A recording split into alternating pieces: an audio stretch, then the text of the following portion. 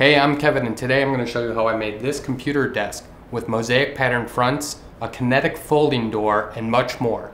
We have a lot to cover today, so sit back, relax, and let's build a desk in the Kevbotworkshop.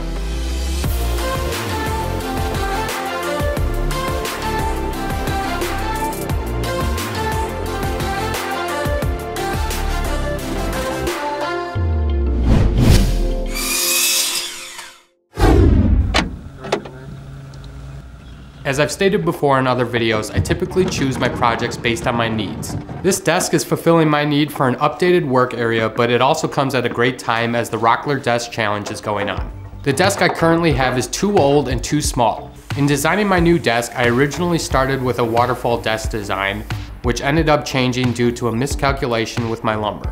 The final design was a solid oak top with 2 towers as support.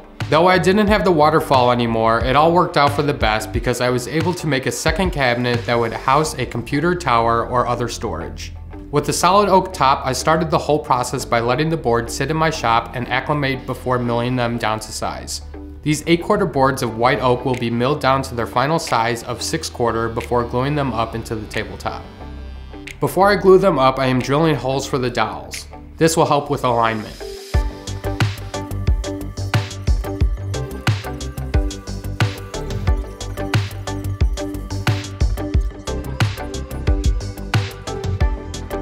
Because this is a big beast of a top, I called in some reinforcements to help. Even though I had some help with this, we ran into some issues.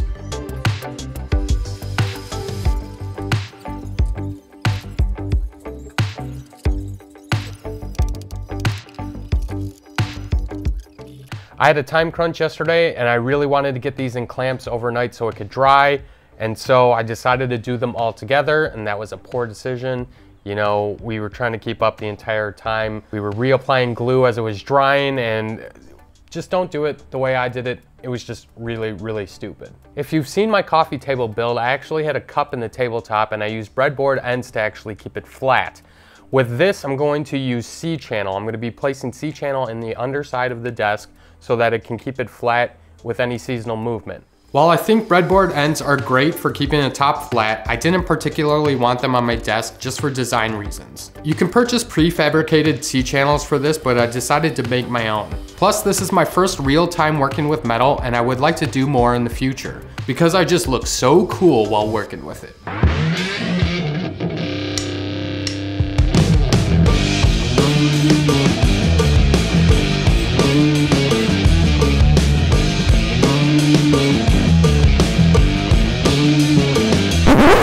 Okay, maybe not that cool.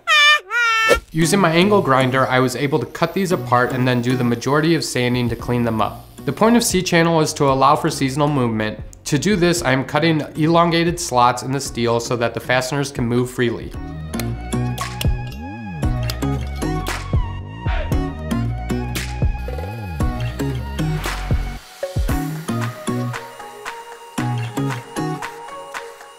After drilling holes, I used my Dremel tool and a cutoff wheel to elongate them, and a file to clean them up and soften the edges.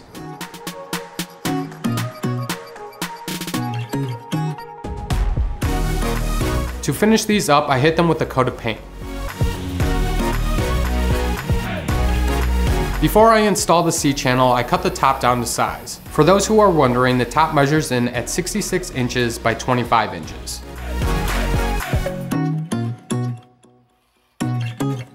To insert the C-channel, I routed using a spiral upcut bit by taking multiple passes to plunge down to my desired depth. Rather than cutting the opening to perfectly fit the C-channel, you make it a little bit longer to leave space for movement. And that fits in there really nice. It's nice. To hold this in place, I am inserting some threaded inserts. Since the white oak is pretty hard stuff, I made sure to cut in and then back up here and there. I then used some CA glue to lock them in place. While adding the bolts, you want to tighten them enough so that it holds it down, but not so tight that nothing can move. The last bolt though, I did tighten down. With doing that, the tabletop can move forward and backwards from one point. Many woodworkers would choose a point in the middle here so that it can go outwards and back, but I decided to do it from the back so that the table can go outwards and come back, and this will be fixed into place. With the majority of the top done, I could start working on making the carcasses for the towers. I'll be using 3/4 inch ply for the carcasses or boxes or towers, whatever you want to call these. And I will be strategically cutting the sides for a continuous grain. I started by ripping them down to an approximate size to make them a lot more manageable to work with. Using my door board and painter's tape to avoid tear out, I cross cut with my circular saw. Now that the sides are much smaller, I can rip them down to their final size and cut a 1/2 inch dado to receive the back panel. I cut some hardwood oak strips so that I can edge band the ply. Now there is a reason that I'm doing this before I put the carcass together. Because I edge banded beforehand, I can then go ahead and cut the miters for the box, and the edge bands will match up perfectly.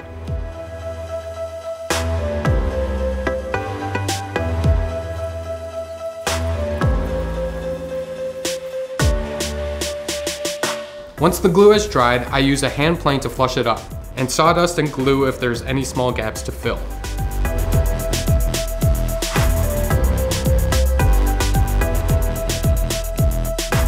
With the panels ready, I can tilt my table saw blade to 45 degrees to cut the miters. Since the panels are cut to size already, I sneak up on the corners so as to not remove more than I have to. The last thing to do before assembling the carcass is to cut the back panel, and this is out of 1/2 inch plywood.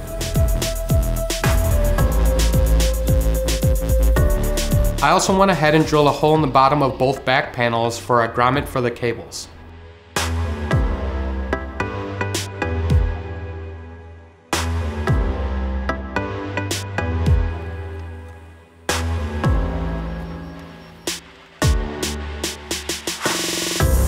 Because I edge banded beforehand, these came out pretty good. With a little bit of glue and sawdust, they are nearly perfect. Miter joints aren't typically very strong, but with the back panel, these boxes are holding up well. Just in case, I decided to put some splines in the corners for extra strength. I decided to go with walnut splines to add a little bit of fun contrast.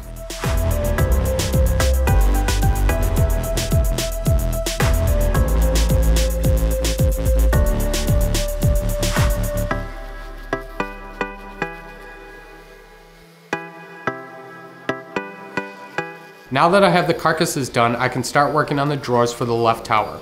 I'm going to make these like I make all my drawers. Using 1/2 inch ply, I started by ripping down the sides and cross-cutting them, leaving a little extra for the front and back, as I will get the final measurement for that shortly.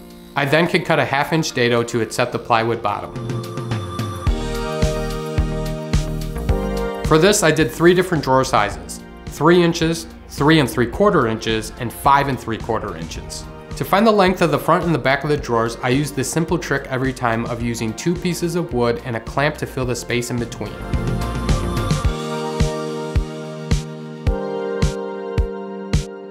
Setting up a stop on my crosscut sled can knock these out really quick.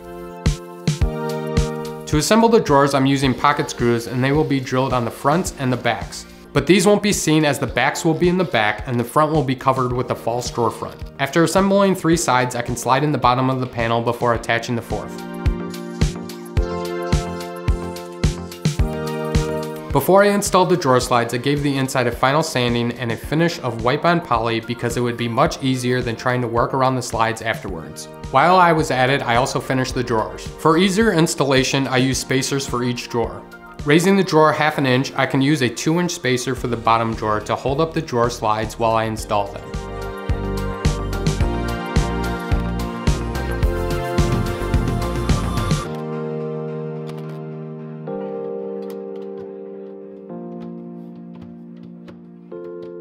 So right now I'm going to start working on the false drawer fronts for the drawers, as well as the door for the Kinetic door. So this piece of 1/2 inch plywood here, I've already edge banded and got it ready for the drawer fronts as well as the door. I originally planned on having solid oak drawer fronts as well as a door, but with the Kinetic door, I was a little worried about expansion and contraction with that, so that's why I'm going with a plywood front. I'm going to cut out a bunch of pieces of oak like this and glue them onto the front in a cool mosaic pattern. I wanted to make sure that I have the stability of the plywood, but also have classiness of hardwood oak on the front. Before I cut the pieces for the mosaic pattern, I cut the false drawer fronts and installed them. Since the saw blade kerf is 1/8 of an inch, I can use a paint stick to space the drawer fronts evenly. Since the fronts are getting covered by oak hardwood, I can screw the fronts on to hold them in place before I screw them in from the inside.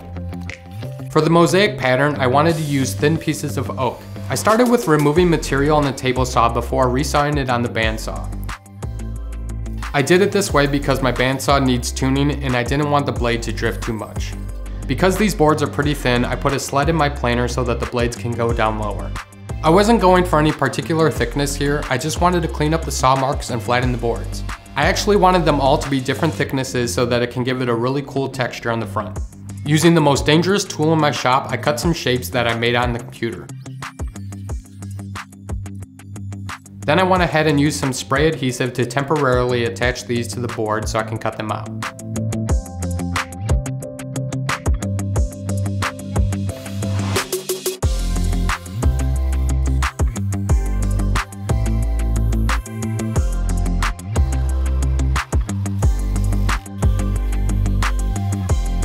While resawing and planing these down, stress was released from the boards so they cupped a little. So when I glued these onto the drawer fronts, I used some CA glue in the middle and applied pressure to flatten them out. The CA glue was also able to hold these pieces while the wood glue set up.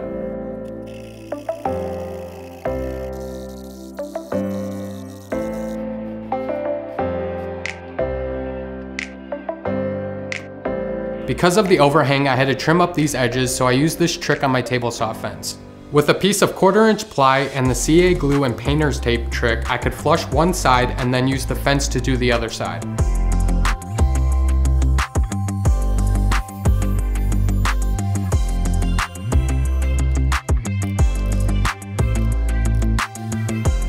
For the drawer pulls and the rest of the hardware, I went with a matte black look because I thought the contrast looks very sharp.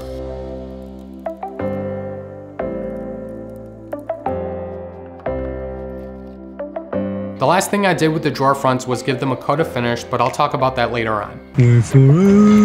Before I started working on the Kinetic door, I used this bench dog jig to drill holes for the shelf pins, and that takes care of the interior of the right carcass. Now it's time to talk about the Kinetic door. The way this works is that there's 3 pivot points. While these 2 larger triangles stay still, the trapezoid and smaller triangles move outwards with the use of hinges so that the door can move.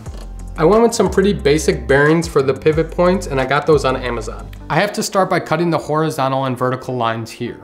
That will give me 2 squares that I'm looking to use. But before I do that, I'm going to drill a hole where all these meet up so that the pivot point matches up for all of them. I drilled most of the way through and then I flipped it over to drill the rest. This will help prevent tear out. I'm using metal bearings for the pivots and you can see that it fits in nicely. With the hole cut, I can now cut along these lines to separate the pieces. If I were to do this again, I would probably stop right here and then cut around with a coping saw and then continue the cut so I can leave some wood for this corner so that the pivot point can have more to hold on to. At this point, I can start cutting the squares apart into the necessary pieces. I'm sure that there's other ways of doing this, but using painter's tape and CA glue, I lined up the piece on my crosscut sled with the help of a square to make the large triangle. Since I need parallel angles for the trapezoid, I can just use my table saw fence for this cut. With the large triangles, I drilled in the corners for the top and bottom bearing, and I was able to secure the bearing using some 5-minute epoxy. A note on this, make sure you have some good epoxy. I used some old stuff and the bearing ended up cracking off after some pressure. Once I used some brand new stuff, they held much stronger.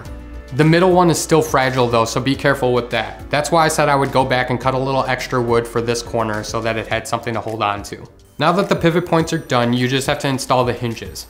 2 hinges have to be installed inwards while the other 2 have to be installed outwards. You can see how they are installed here so that the trapezoid and the small triangle can be lifted outwards. I use T-nuts in the corner so that I can send a bolt through the bearings and secure it to the frame. I made sure to add some CA glue to the nut so that they don't come loose over time. Alright, I have this tower on its side here so I can start putting together this door. This door has taken me a lot of work here, and there's things to note is that I doubled up all the ball bearings that we have here, so there's 2 in each one, so I'm using 6 total. These doors only work with perfect squares, so you'd have to get a 2-to-1 ratio rectangle, and I thought that would look a little weird, specifically with the other tower. I thought this shape looked a lot better, so I installed this door here that has hidden hinges in it. The hinges you have to drill down a 1/2 inch, and this is 1/2 inch ply, so that's why they're poking through. But good thing we're putting those pieces on top because that'll just get covered up. So what I have to work on right now is that, you know, with that mosaic pattern, I have a bunch of pieces, but I need a piece that attaches to this one specifically, but not to this one, and it's gonna attach with a bolt going straight down through here. That will cause these doors to be fixed together, but also separate, and they can swivel around the axis here.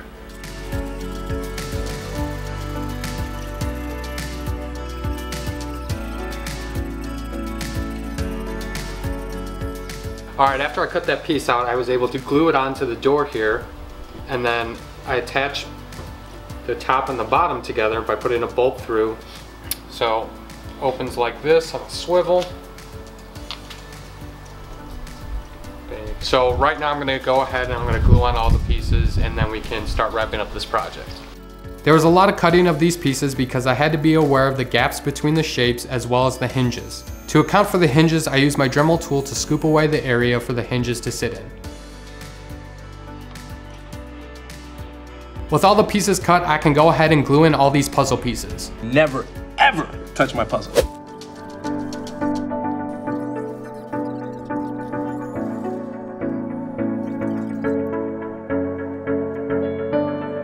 So I could get the door apart and work on cleaning up the edges, I had to cut some more of it so I can remove the hinges, and it looked pretty gnarly, but I will clean that up. Because I'm working with angles, I didn't use my table saw to trim these up. I used a flush trim bit in my router to clear out the excess.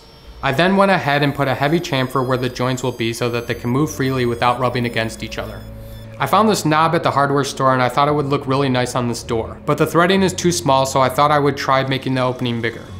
After drilling a bigger hole, I tapped the knob so that it can be threaded again. I was already thinking of different handles that I could use in case this didn't work, but actually this worked perfectly.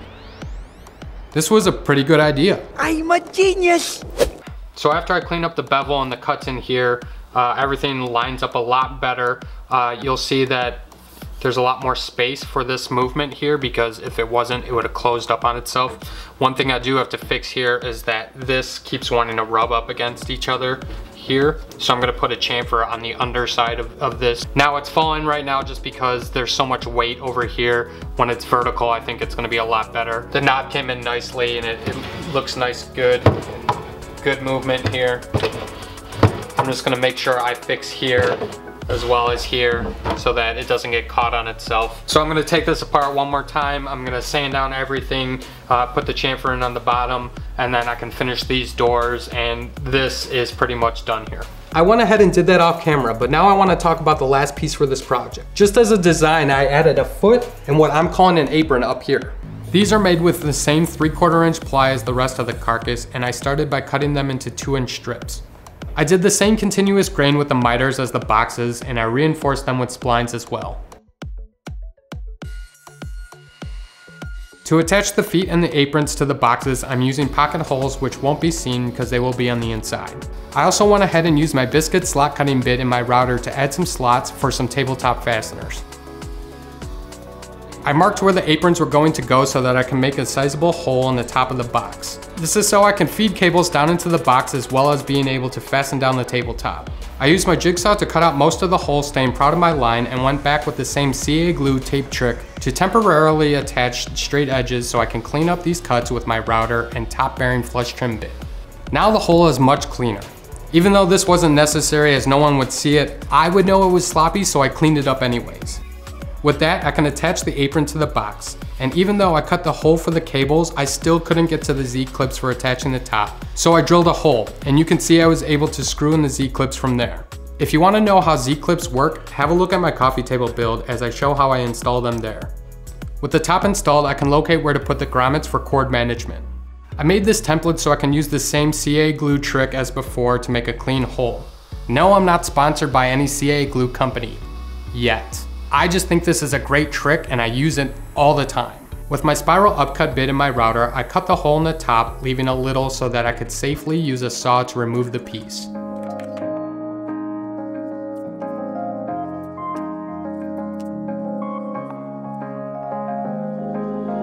After, I used a flush trim bit again and a chisel to clean up the corners. The grommet fit perfectly. Off camera, I also did the same on the side of a box so that I can add an outlet to the desk. I routed a groove on the underside of the desk and added some magnets for something a little extra.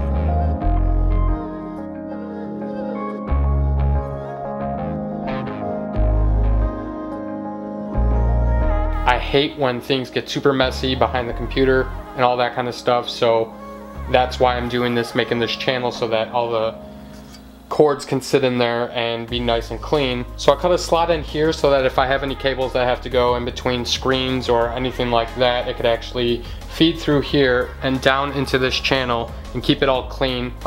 With that in there, I have these magnets in now, and I have a piece of metal. I can drop that in right there, so my cords can all go underneath here, keep it nice and clean and out of sight.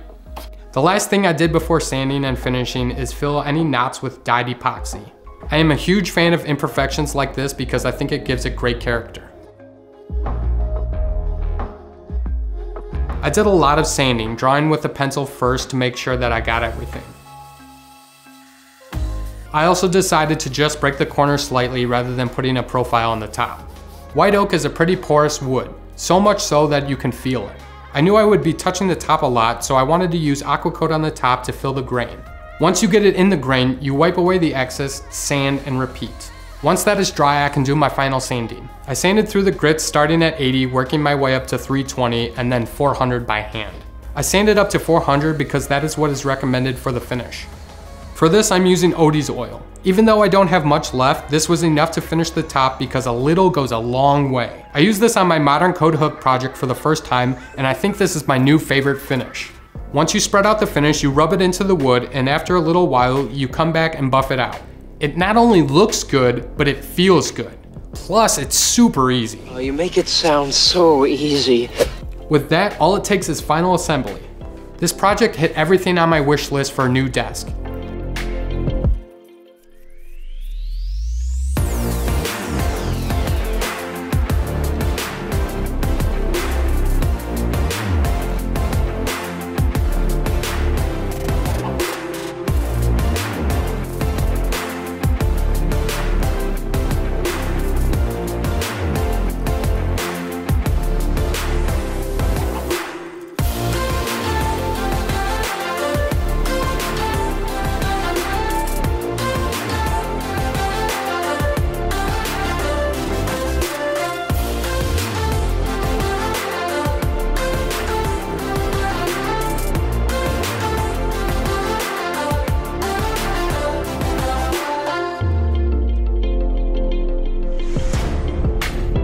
I wanted all the bells and whistles of a nice desk, but also to spice it up with something. So trying something new like this Kinetic door, not to mention the Mosaic pattern, makes this desk look awfully pretty.